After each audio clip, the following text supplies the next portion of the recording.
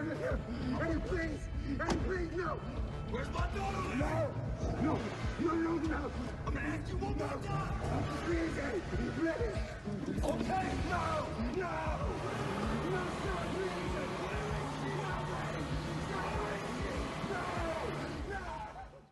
Alright, if loving you is wrong, fans, yeah, I know last week's episode, I mentioned this at the beginning of my episode review. Some people have been talking about it. Thankfully, it hasn't been a big topic of discussion, but yeah, it was nearly impossible to not get the, not reference, but the, not even a nod.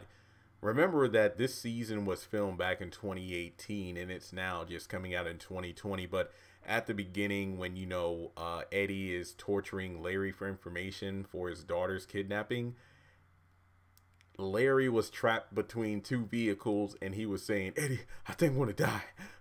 I can't breathe.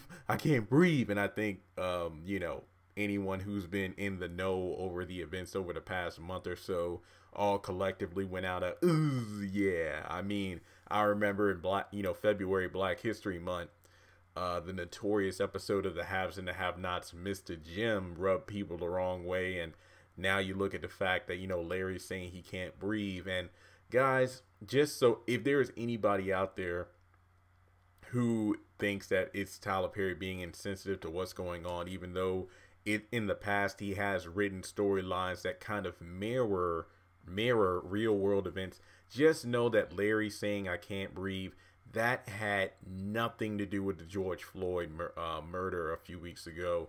This was an episode filmed almost a couple years ago, and it's just now airing. Well, it just aired last week. So guys, just remember, this was not a nod to George Floyd. This was not making, you know, entertainment purposes of what happened.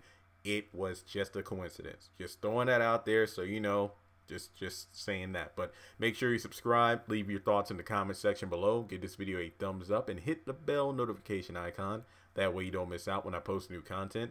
Also follow me on social media, links are in the description. And if you haven't done so already, make sure you take a moment and if you would like to, donate to the channel via PayPal or Cash App, or join Patreon for as little as $1 a month.